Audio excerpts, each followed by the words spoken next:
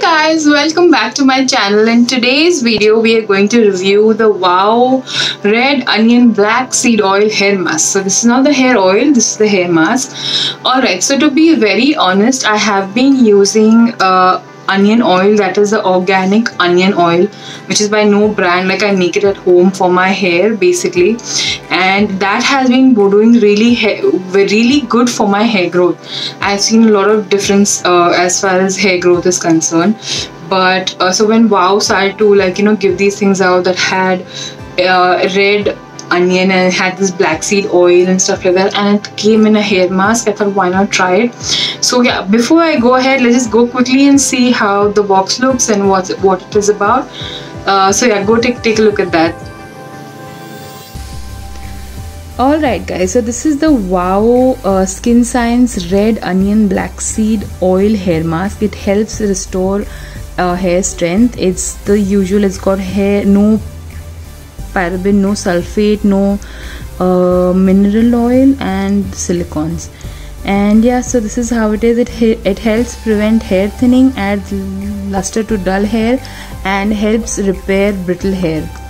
And alright, this one costs for $99, and it has purified water, it has all these other chemicals, and it seems to be okay. So here it is. So we use it, you shampoo and squeeze out the excess water, apply the hair mask from tips to the roots, and finger comb the hair and emulsify the hair through the mask and allow it to sit for 10-15 minutes, and then heal with rinse with warm water, and then final rinse with cold water. Alright, so let's see when you open it what happens. Alright, so this is the mask and opened, and alright, so we're gonna use this.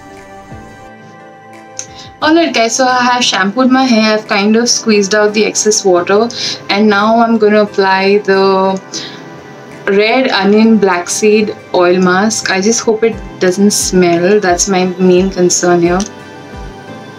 Okay, so it's not bad, and let's pour it out.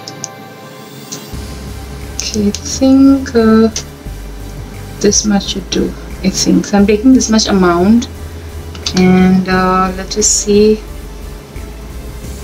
Okay, and another thing is they want us to put it from the roots to the tips, but I just know that any conditioner or any mask is not really supposed to go on your roots, so I'm going to kind of skip that part and just going to probably use it on only like from somewhere from here till the tips. So yeah.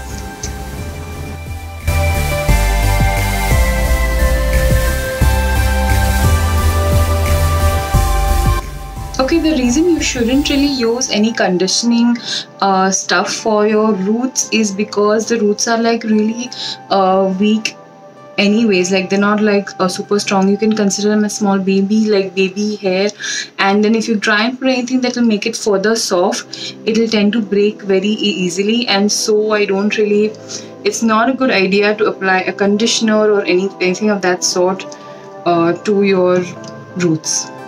So we're gonna take another time of this, right? That's the amount. And going in the next side.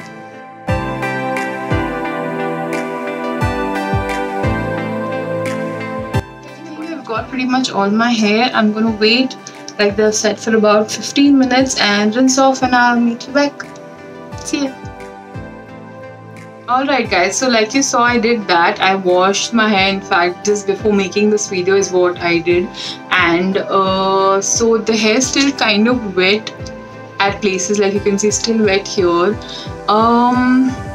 I didn't apply it on the roots like I mentioned in the application part because I'm really scared of applying any mask, like hair mask or any conditioner, to your roots. It's not good. It will make your hair really weak, and you don't want that to happen. But the hair is frizzy, like you can see. Like, there is I haven't done anything, like I haven't ironed my hair.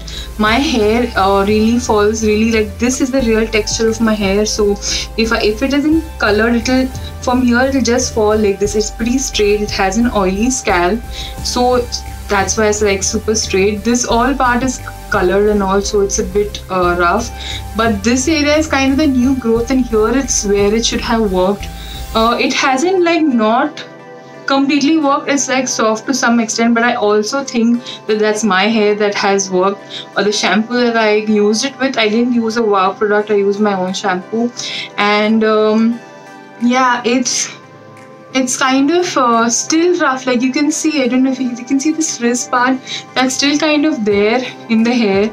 I don't expect much to happen at the ends because I understand they're really colored and stuff like that, but it should have kind of done the midway, because this is like like from here to here nothing has happened, and I applied it somewhere from here, so exactly this part should have like worked, but it hasn't, like you can see. So I'm like, I'd say the good part is the smell. Like it smells really amazing. It's not like the onion oil, because I know I've made the onion oil at home, and like I have bought organic onion oil and it smells horrible. You can put all the like amazing essential oils and stuff in it, the smell is going to be there, and it's pretty strong. So I was worried about this fragrance, but there isn't any. It's a nice conditioner-y fragrance, but I think it didn't really work for my hair. And say like having said that, I wouldn't buy it. Like I wouldn't even spend it. This is just for $100. It probably would work me, like I would use it for like, it will work for my hair for maybe 2 times or maximum 3. Yeah, 2 because of my length of my hair, but no, I wouldn't use it. Also, when they mention to you put a mask on your scalp, that's when you should know that something is wrong. No mask or no conditioner will ever ask you to apply on the scalp. So yeah, maybe not. I wouldn't buy this again. But if you did and you had a different experience, please do write into us and tell us what your experience was. And if there's anything else that you want us to try, please do tell us that as well. Yeah, so thank you for watching. Please do like, share and subscribe to #gorgeous.